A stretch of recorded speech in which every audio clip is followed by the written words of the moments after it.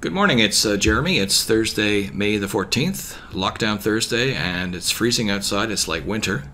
Today I want to talk about OFDM, which stands for Orthogonal Frequency Division Multiplexing. It's a telecommunications technology which is used pretty well everywhere now. Typical applications might be in digital shortwave broadcasting, DRM. It's used on cable television systems, discrete multitone. It's used in 4G, it's used in LTE, it's used in 5G. It's used pretty well everywhere. And the idea behind OFDM, let's say you have a given restricted channel bandwidth and you want to cram as many bits through that bandwidth. What you can do, for instance, is you can have, let's say, a QAM signal or a QPS signal taking up the whole channel, and you put all basically your bits in one basket. Now what happens in that channel, let's say for instance if you get some form of multipath, you can have a selective fade within the channel, so a portion of that spectrum gets screwed up. Now if you just have one carrier taking up the whole bandwidth, then you'll lose everything. In OFDM what you do is you split your data up into many parallel channels. So let's say a selective fade goes through, it knocks out part of the channel. Your data can be split in such a way or coded in such a way that only that portion is lost and the rest of it gets through. So that's kind of the idea behind OFDM. If we look at, let's say, the history of OFDM, in a sense it's nothing new. If you go back to the, let's say, the 1800s when we started with electronic communication with telegraphs, when Morse used his Morse code and telegraph systems expanded all over the planet. Essentially, when you think about it, that was the first internet. Generally, the telegraph system needed space to run the wires. So a telegraph system consisted of basically a battery, a couple of wires, and a key. A key would put current on the line at the transmitter, and at the receive end what you would have is you would have a magnet with some form of a sounder. So when the key closed, current would flow down the wire to the sounder. The magnet will pull the sounder down. It would make a clicking noise. So that's basically the telegraph. Now you could have two wires, or you could basically have a one wire and a ground return. In the 80s I worked on a telecom system in Southeast Asia, and there was a telegraph system parallel to the railway where we were working. And that system was put in by the Dutch in the 1800s, and 100 years later the system was still working well. It was one single galvanized steel or iron galvanized wire, and the return path was actually the ground, which was fairly wet. It was a tropical country, and they had Leyden jars for batteries, and the system worked really well. So here is actually, this is my Morse code key that I used in 1966 to get my ham license. I learned how to tap Morse code here. So I've got a little telegraph system set up here. So I'm sending a CQ there. So those were the first systems. Basically, you had DC current flowing through a wire. Now the next thing that happened after that is people said, well, hold it now. We've got a cable. Maybe we could get more signals on that wire. So that kind of led to the voice frequency telegraph idea. And the idea behind that is you have several tones within the cable bandwidth. Let's say the cable bandwidth was, let's say, anywhere from, you know, a couple of, let's say 10, 100 hertz all the way out to, let's say, I don't know, you could probably go to 10 kilohertz, but typically the voice bandwidth, let's say 300 to 4,000 hertz. So what you would do is you would put in a bunch of tones in there, space them accordingly, and then you would use frequency shift keying on each particular tone. So the idea rapidly took place, and voice frequency telegraphy came about. So then you can get many telegraph signals on making use of the full bandwidth of a wire rather than just a DC current pulsing through. So that's the idea of frequency division multiplexing, where you've got a bunch of signals sitting on top of one another. Fast forward to the first microwave systems. Point-to-point replaced huge long telephone networks. So you could go, let's say, every 30 miles you could put a microwave station, and that linked telephony across North America. And in the microwave systems, what you would do is you would stack the voice channels one on top of the other. So typically you'd have a 4 kilohertz voice channel, And the first systems are, let's say, 600 channels, and they went up to 960 channels and 1200 channels. And before the advent of fiber optic cables, basically the analog radios, microwave radios, were up to 2700 channels. So you'd have 2700 channels of 4 kilohertz. And in that 4 kilohertz, you could stick either a voice signal, or you could have, for instance, voice telegraphy in there. You could have a bunch of data signals in your voice channel. So that's kind of the history of frequency division multiplexing. Now, the key to OFDM is the principle of orthogonality. And the idea of orthogonality is that if you multiply two tones together and you integrate them over a certain interval, then that product, that integral product, definite integral, is 0. So if you think about, let's say, for instance, in Fourier analysis, if you integrate over 0 to 2 pi, let's say if you integrate sine omega t and sine 2 omega t, then those tones are orthogonal.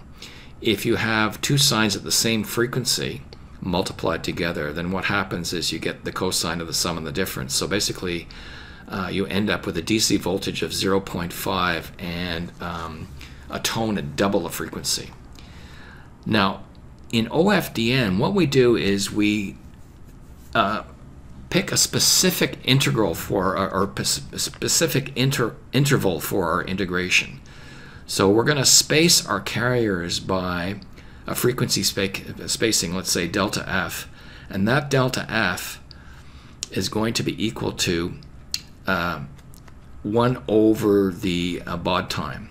So for instance, if you want your particular carrier to carry, let's say, 100 baud, okay, so 1 over 100 would be 10 milliseconds, and you would space your carriers by 100 hertz.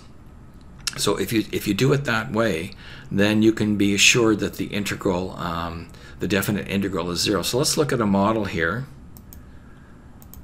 Here's a model that I use for orthogonality testing. So there's one sine, there's a second sine. I multiply them together and I go into an integrator. So there's my integrator. This interval here is going to be the baud time for that particular carrier. I'm going to integrate over that baud time. At the end of the baud time, I'm going to reset the integrator. I'm going to multiply this by 2 divided by the baud time. The reason I do this is that if you don't multiply by the baud time, then the product of the definite integration is very, very small. So if you multiply the sine of one frequency by the same frequency, you're going to get a DC voltage of 0.5 coming out of this. You multiply it by 2, you get 1 times TS, and the TS's cancel out. So basically, if you see the same tone in there, you're going to get 1 coming out of here. Now the tone's going to have various amplitudes depending on the I and Q components. So if the I was 4, you'll have 4 coming out of here. So that's why I set it up like that. In the context, I'm going to start off with, let's say, 200 times 300. Okay, so 200 times 300, they're spaced by 100 hertz. Okay, and if I define my baud time to be 1 over that spacing, in other words 10 milliseconds, then they should be orthogonal. So let's run that and see what happens. Okay, so there is what we're seeing here. There's tone 1 at 200 hertz. There's tone 2 at 300 hertz. That's the product of the two tones, and this is the integration. So the integrator starts off, it gets a certain area under the curve. Now this is one cycle, so after 10 milliseconds, which is there, what do you see? Then the integration has gone to 0. Okay, so they're orthogonal. Now let's pick a different tone here. So let's say 200, let's say 275. Okay, so my spacing is 100 hertz, but my tones are not spaced by 100 hertz, they're spaced by 75, so this won't be orthogonal. So if I run this, let's see what happens now. Okay, so there's my 200, there's my 275. Now at the end of that particular cycle, notice that we're sitting up here. This is not 0. So at the end of the next cycle, we're sitting down here when it resets, so we're not at 0. So you can see clearly that these tones are not orthogonal. Okay, so that's a way to test for orthogonality. Let's go back to our blog post here.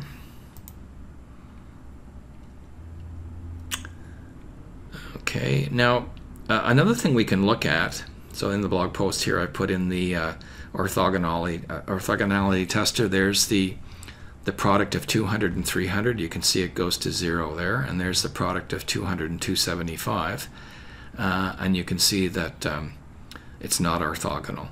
Another way to look at this, if you look at a QAM signal, in the previous blog post, incidentally, I covered 16 QAM, 32 and 64 QAM. So if you want to go back to the previous blog post, I can show you how you build QAM and the various properties. You may want to do this before you listen to this particular post. But there's a QAM signal, so the main lobe is there. That's the carrier frequency. Now the null, the first null is at 1 over the baud rate. So let's say the baud rate was 100 bauds per second. So this null here would be 100 hertz away from here, or 1 over the baud rate. So if this is 10 milliseconds, that would be 100 hertz. So that's what a QAM signal looks like. Now in OFDM, what we do is we stack the carriers one on top of the other. So there's my first carrier at FC. So what happens is for the second carrier, its first null, if we make the spacing 1 over T baud, its first null is sitting under the peak of this carrier. So basically the spectrums are overlapping, but they're orthogonal, and we'll see that in a minute. We can pull those signals out. So that's the principle of orthogonality.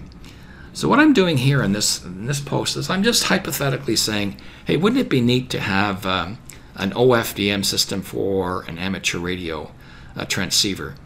So if you look at an amateur radio transceiver, all the digimodes work with the USB interface with, let's say, a single sideband transceiver. So if you look at the USB interface, it goes from 300 to 2700 hertz. Okay, so that's the bandwidth we have to play with. So let's say we stick our OFDM signal in there. Now the center frequency here is going to be 1500, and I've got 2400 hertz to play with. So let's start off and say, hey, let's make an 8-channel OFDM system. Okay, so if I have, let's say I'm using 16 QAM. Okay, that means 16 QAM is 2 to the 4th, gives you 16. So I've got 4 bits per baud. Okay, so 8 channels. I'm going to number them from 0 to 7. Let's say my system bit rate is 9600 bits per second. Now later on we're going to look at, let's say, what's the maximum number of bits? What's the capacity of this USB channel in terms of the Shannon limit? And depending on your signal-to-noise ratio, something like 12 kilobits per second. So that's the best theoretically you could ever do with anything, with any modulation technique. No matter what you invented, according to Shannon, you're never going to cram through more than, let's say, about 12 kilobits per second. So let's say we say our data rate is 9600 bits per second. We're going to use 16 QAM. And let's say I space my carriers by 300 hertz. So that'll be the baud time. Okay, so my first carrier is going to be at 300, the next one at 600, 900, 1200, 1500, 1800, 2100, and 2400. So those are my carriers. That's my spacing, 300 hertz. Now the baud time, if the spacing is 300 hertz, 1 over that, like 1000 milliseconds divided that is 3.3 milliseconds. So that's the baud time. So for each one of those carriers, if you take 9600 and divide it by 8, you get 1200 bits per second per carrier and 4 bits per baud, so that means my baud rate is 300 hertz. So that works out. So let's look at a Psychos model. So what I've done here is those are my first 4 channels, and those are my next 4 channels. So I've got 8 channels here. I'm adding them all together. Now each one of these channels is a 16, it's a super block. So I open up, let's say, channel 5. This is a super block that gives you 16 QAM. So in my previous post, I discussed how you build this. But basically what I'm doing is each one of these generators, I'm feeding with a random integer generator. This will generate an integer from 0 to 15, okay, because there's 16 levels. It'll go into here. This block gives you the equivalent for each one of these states from 0 to 15. It'll give you an I value and a Q value. That'll be the amplitude of the I component. Excuse me. There'll be 4 different amplitudes and 4 different amplitudes of Q. I think it's -3, -1, 1, and 3, something like that. Okay, and then you multiply that I by cosine and sine by Q. All right, so that's the super block. So those are my 8 channels of 16 QAM. For the simulation, I initially put it in a sideband filter, but I took it out. And the reason being is that this thing's going to add some delay, and it's going to screw up my receiver. I didn't want to do that. So it's in here. I guess in a practical system, you'd want the SSB filter in there, but I just I bypassed it internally. It's just bypassed right now. So the output goes to a fast Fourier transform spectrum analyzer, a scope. I also save my output so I can input it into the receiver later to analyze. So let's run this and see what happens. So what we're seeing here, this is the output.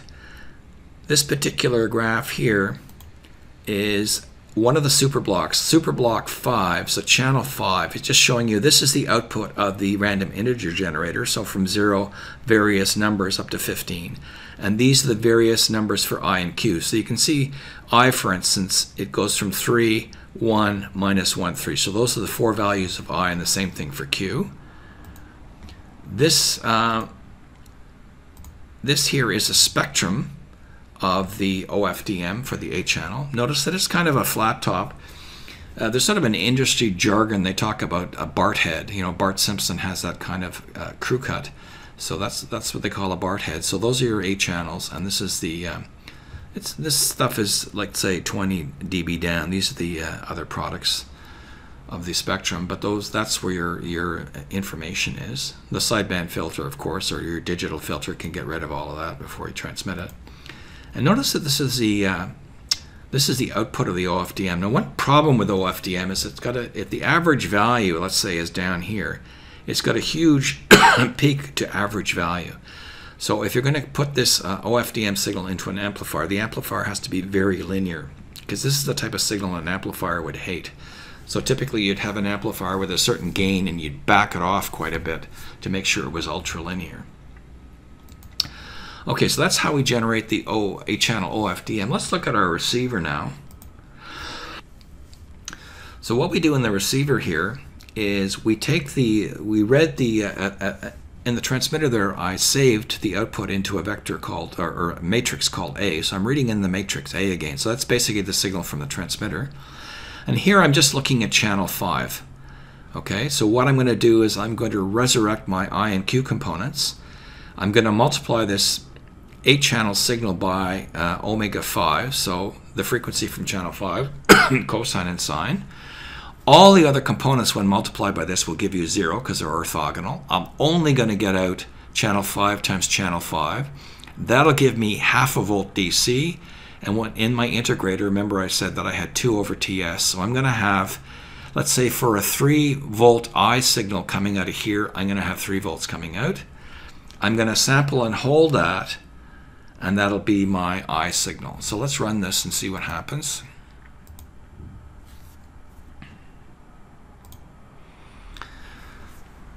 Okay, so this is my I signal here. This is the output of the integrator before it goes into the sample and hold. So if you expand this here a little bit, you'll see the operation of the sample and hold. Okay, so this is my I signal. It doesn't start till here. There's a delay because I'm waiting till I'm waiting basically 1 TB before I sample at the end of the period. So there's the output of the integrator. It's building up to certain values, and just before it resets, I sample it. So that's the sample and hold. So if you look at this signal here, I and Q, and compare it to the transmitter, I and Q, you'll see that it's exactly the same thing. So basically that's my receiver then. It works on the principle of orthogonality. I sample and hold, and I get back my original signal. All right, now, that's all fine and good. So there we are on the blog post. That's my transmitter, that's my receiver. And there's my resurrected I and Q, and that's the generator, integer generator, and you'll see that that's the same as, sorry, that's the transmitter. Down there, there's the receiver, and you'll see that that and that from the receiver are the same as this and this. Now, let's think about this again. This was an 8-channel system. Now, the problem with the 8-channel system was the baud time was 3.3 milliseconds. Now that's not, if you're talking about, let's consider, we're talking about an SSB transceiver for ham use. Let's consider we've got the best possible skip off the F2 layer. Let's say the virtual height of the F2 layer is 325 kilometers. So what's the maximum distance we can go? Well, let's say we have a takeoff angle of 0 degrees. The maximum propagation distance is 1121 kilometers for one single hop. So that's the maximum distance between the 2 points. The maximum propagation distance, since you're going at 325 kilometers up, is 1320 kilometers. So if you work that out, it's 4.4 milliseconds. So basically one hop on the F2 path is 4.4 milliseconds. But if we had an 8-channel system, hold it, that's only 3.3 milliseconds. So what happens if there's any multipaths? It's going to completely screw up your signal and you won't be able to regenerate it. So what we really want to do is we want to go for a higher channel system where we can increase our baud time. So for instance, let's say we went to 150 baud instead of 300 baud. That would mean we would have a baud time of 6.7 milliseconds, but we'd have to have a 16-channel system. If we went down to 18.75 baud, look at this, we could have 53.3 milliseconds, so it's much bigger than 4.4 milliseconds. And basically we could have a 128-channel 16 QAM system. So what I've done here is, since this is a 128 channel, this would be very difficult to build in Cycos. You could make many super blocks and you could build it. But if you look in the literature, reference 3 and 4, reference 3 is my favorite textbook by Professor Couch. He's at Florida State University. And reference 4 is another great book by Simon Haken at McMaster University. And they have detailed descriptions in there of OFDM and how you can use the inverse fast Fourier transform to build an OFDM signal. So that's a much more efficient way, and that's how they basically do it these days, is they build the OFDM using the inverse Fourier transform. In figures 11 and 12, what I've got is the GNU radio companion model for 128 channel system. So I'm using the OFDM modulator, and I'm using a random source here, and I'm going into basically an FFT just to show you what it looks like. So this plot here is the random data going into the OFDM modulator. You can set up the OFDM modulator for different types of modulation on each channel. I've set it up for 16 QAM, and I've set it up for 128 channels. So what you see here is you see a spectrum going from minus 1.2 to 1.2 kilohertz. So that's basically a bandwidth of 2.4 kilohertz. And you've got the BART head here, and you've got 128 channels. So what you would do with this particular spectrum, this IFFT spectrum, is you just knock it up to the middle of your SSB bandwidth. So this thing right now is centered at 0 hertz. So using DSP, you would translate this spectrum up to 1500 hertz. So you'd be 1.2 kilohertz down and 1.2 kilohertz up to make use of the full 2400 hertz bandwidth within the SSB USB. So that basically what we've seen then in this particular post is we looked at OFDM, the history, the principle of orthogonality, a simple 8-channel system for a hypothetical ham radio implementation, and how that would probably not be good because of the baud time being too small, and how you could increase the baud time to a respectable value by using more channels.